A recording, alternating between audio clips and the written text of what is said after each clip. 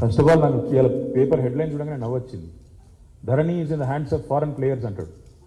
Congress party is also in the hands of foreign players. రెండో మాట నేను అనేది, మీరు రేవంత్ రెడ్డి గారి మాటలు మీరు సీరియస్ తీసుకుంటారు ఇంకా కూడా? అదే అంటే వేరే విషయాలు పిచ్చోడు కానీ ఈ విషయాలు మంచోడా?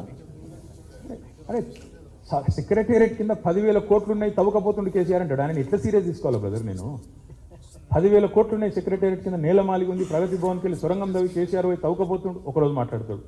రెండో రోజు కోకాపేట కుంభకోణం 10,000 కోట్లు అంటాడు. ఆయనకు 1,000 కోట్లు తప్ప నోట్లకెళ్ళి వేరే రావు, దురదృష్టం. మరి ఆయన ఇంకొక మాట నేను అడుగుతా ఉన్నా బ్రదర్, మీరు అందరూ కూడా ఆలోచించాలని కోరుతా ఉన్నా. కాంగ్రెస్ పార్టీ అధ్యక్షుడు రాష్ట్రంలో ఒక్కటంటే ఒక్కరోజు బీజేపీని ఎందుకు విమర్శించాడండి? ఒక్కటంటే ఒక్కరోజు మోడీని, ఆయన పార్లమెంట్ సభ్యుడు, మోడీ గారు ఫలానా పని చేస్తలేడు తెలంగాణకు ఎందుకు మాట్లాడాడు? తెల్లారు లేస్తే కేసీఆర్ గారి మీద నోటికొచ్చినట్టు వాగుడు, నోటికొచ్చిన బూతులు తప్ప మోడీని బీజేపీని ఒక్కటంటే పల్లెత్తు మాట అనకుండా ఎందుకు కాపాడుతూ ఉన్నాడు? నేను ముందే చెప్పిన బ్రదర్, గుర్తుపెట్టుకోండి. గాంధీ భవన్లో గాడ్సే దూరిండు.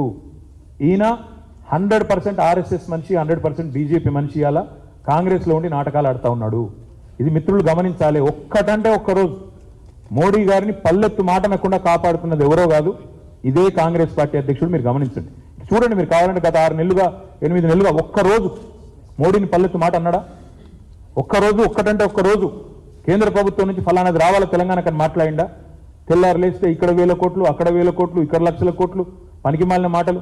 నేను ఒకటే అడుగుతా ఉన్నా, ఆయనకు నిజంగానే ఏమైనా సమాచారం ఉంటే ఇచ్చుకోమనండి కంప్లైంట్. 9 ఏళ్ళకెళ్ళి మా మీద రాస్తానే ఉన్నారు కదా ఉత్తరాలు, సివిసికి, ఈడీకి, సిబిఐకి, విజిలెన్స్కి, మన్నుకు, మశానంకు రాయ్. ఉన్నాయి కదా మీ వేట కుక్కలు, నీ బీజేపీ కలిసి మీరు ఆడిచ్చినట్టు ఆడే వేట కుక్కలు ఉన్నాయి కదా, రమ్మను. వద్దంటలేం కదా. ఏం తెలుస్తారో తెలుసుకోండి. అరే ఆడ ధరణిలో నేను కూడా పెడతా ప్రెస్ మీట్, మంచిగా సావధానంగా చెప్తే, ఇట్లా కాదు. ధరణిలో ఇప్పటిదాకా ఏమేమి జరిగింది, ఎన్ని రిజిస్ట్రేషన్లు అయినాయి, ఎంతమందికి లాభం అయింది, మేము కూడా పెడతాం. వాళ్ళకే వస్తాయి పవర్ పాయింట్ ప్రజెంటేషన్లు, పవర్ఫుల్ ప్రజెంటేషన్లు మాకు కూడా వచ్చు. మేము కూడా చూపెడతాం, మేము కూడా చెప్తాం. ప్రజల దగ్గరికి పోయి పంచాయతీ పెడతాం. అంటే మీకు ఏది ఇబ్బంది ఏంది? ధరణి ద్వారా సేమ్ డే రిజిస్ట్రేషన్ మ్యూటేషన్ అయితే మీకు నొప్పి ఎందుకు? Right to information యాక్ట్ని route to ఇన్కమ్గా మార్చుకొని భూ లావాదేవీలు చేసే దరిద్రులకు మాత్రమే ఇబ్బంది ధరణితో. మిగతా వాళ్ళకి ఏమి ఇబ్బంది ఉందండి? ప్రజల ముందు పెడదాం చర్చ. చలో నేను అడుగుతా ఉన్నా, బ్లాక్ మెయిలర్లు, దందాలు చేసేటోళ్ళు, దొంగ భూ దందాలు చేసేటోళ్ళు, లంగ పనులు చేసేటోళ్ళు, గసంటోళ్ళకి ధరణితో ఇబ్బంది ఉంటుంది. మిగతా వాళ్ళకి ఏమి ఇబ్బంది ఉంటుంది? ఆయన ఎవరికి రాస్తారో రాసుకోమనండి, ఏం విచారణ చేస్తారో చేసుకోమనండి, మాకు అభ్యంతరం లేదు. మేము కూడా బరాబర్ ఏమేమైతే అడ్డగోలు మాటలు మాట్లాడుతున్నారో దానికి తప్పకుండా ధీటుగా సమాధానం చెప్తాం. ధరణి వల్ల ప్రజలకు లాభమైందా లేదా ప్రజలే నిర్ణయించి ప్రజలే తీర్పిస్తారు. సారీ,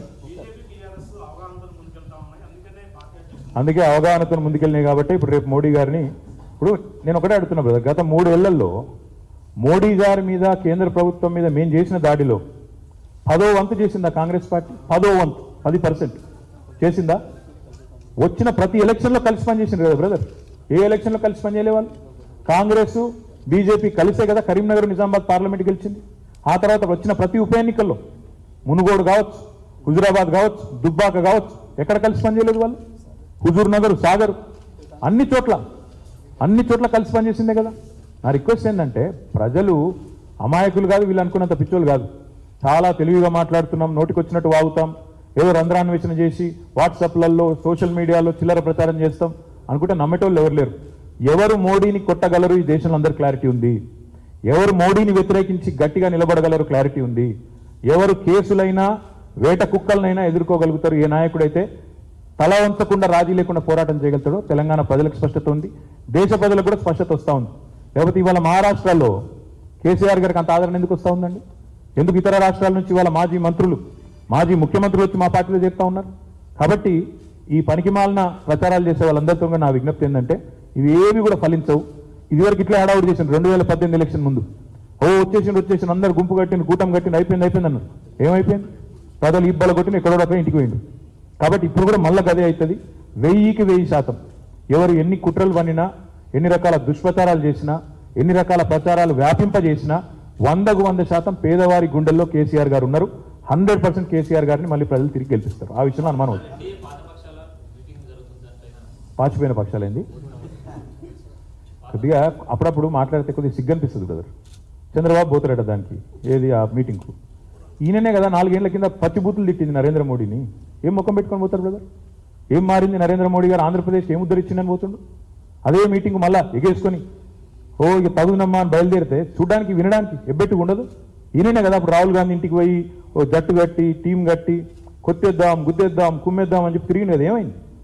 నేనేమంటున్నా అంటే పోతే ఎందుకు పోతుందో చెప్పాలి. ఆంధ్రప్రదేశ్కి ఏం లాభమైంది? ఈయన ఇదివరకు ఉద్ధరించింది 9 ఏళ్లలో, రేపేం ఉద్ధరిస్తాడు తెలుగు ప్రజల్ని? తెలంగాణకి ఏం చేసిండు, ఆంధ్రకి ఏం చేసిండు చెప్పండి. చెప్పకుండా మీ రాజకీయ అవసరాలు, మీ మానసిక ఆందోళన, మీ యొక్క ప్రయోజనాలు వాటిని చెప్పుకొని మేము ఏదో జట్టు కొడతాం ఏదో చేస్తామంటే ఎందుకు? ఏం మేలు జరిగింది దేశానికి? ఆంధ్ర తెలంగాణ ఇచ్చిపెట్టండి. ఏం మేలు చేసిండు మోడీ దేశానికి? నిరుద్యోగము, అది మొత్తం ఆకాశంలో ధరలు, అప్పులు, ఆకాశంలో నిరుద్యోగం, పాతాళంలో రూపాయి. ఏం చేసిండు మోడీ? ఈ మాట అంటే మళ్ళా తెల్లారి వాళ్ళొకరు వీళ్ళు నోటికి వచ్చిన బూతులు తిడతారు. అసలు రాహుల్ గాంధీని ఒక లీడర్గా ఎవరు గుర్తిస్తున్నారు బ్రదర్ ఈ దేశంలో? నేను ఒకటి అడుగుతా ఉన్నా, ఈ మాట సూటిగా అడుగుతా ఉన్నా.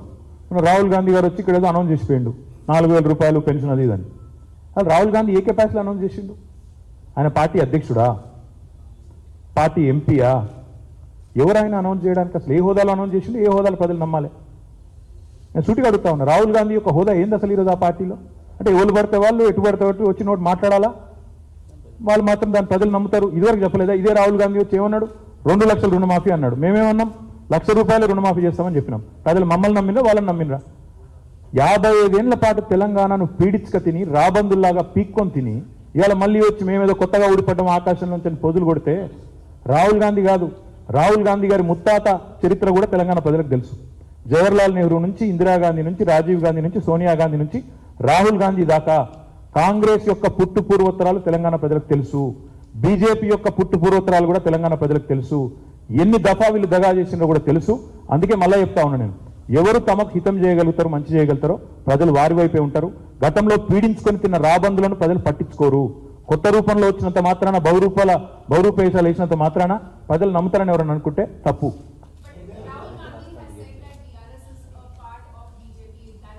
Who gives, point is, who cares what Rahul Gandhi has to say? What do you think Rahul Gandhi is today? I'm asking you a straight question. Today Rahul Gandhi comes here and makes policy statements. In what capacity is he making this statement? Is he the president of Congress party? Is he the president of the Congress party in Telangana? Is he even a member of parliament? In what capacity is he making these announcements, and why should you take him seriously? Why are you taking him seriously? More importantly, I don't understand this at all. Thank you. Andariki ధన్యవాదాలు. తినబోతూ రుచులు అడగకూడదు ఎప్పుడు కూడా. Thank you. In fact, our honorable chief minister has called for a meeting. He will be meeting several intellectuals next week on the uniform civil code issue. We will come out with a clear-cut policy on the uniform civil code issue, and he might even discuss internally in the party and come out with a stand. As of now, it is being talked about. The government has not introduced any such move. I believe that the honorable chief minister will take a call probably in the next 1 week or 2 weeks. Thank you. One more question, sir. There's an NDA meeting which is going to happen. I know you have already spoken about it. Can you just repeat the same? NDA is what? Does it exist? Does it exist?